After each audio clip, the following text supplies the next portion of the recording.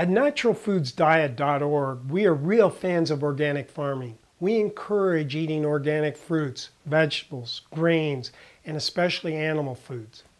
People always ask me, aren't factory farms with all their chemical fertilizers, herbicides, pesticides, genetically modified crops the only way to produce enough food to feed the population?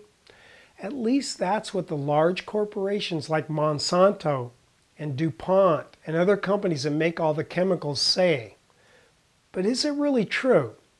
Well, let me tell you about a report on the results of a 30-year study comparing the results of organic versus conventional farming.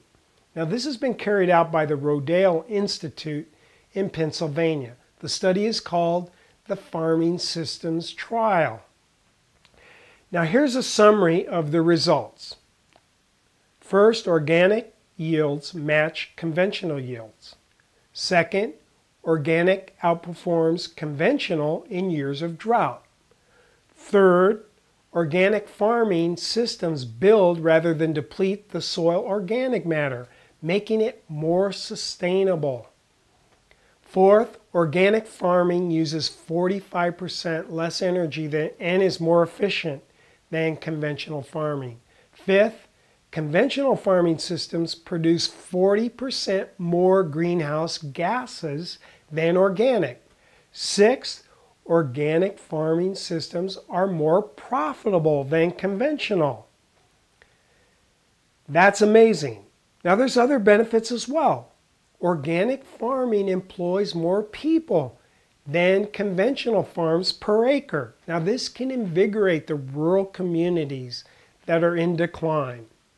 So this study is great news. It's telling us that farming the natural way like our ancestors did actually is the most efficient way to farm, and it's less damaging to the environment.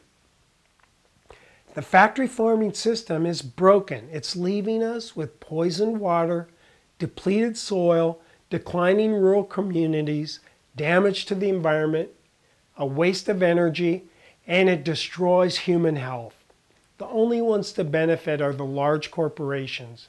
That's the factory farms and these chemical companies.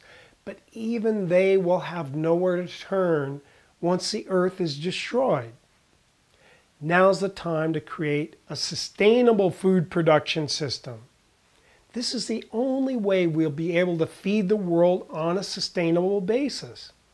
The use of harsh chemicals is short-sighted at best. Let's take the example of Monsanto's Roundup, which is an herbicide. They've discovered that at least 200 weed species have become resistant to the active ingredient in Roundup. That's glyphosate.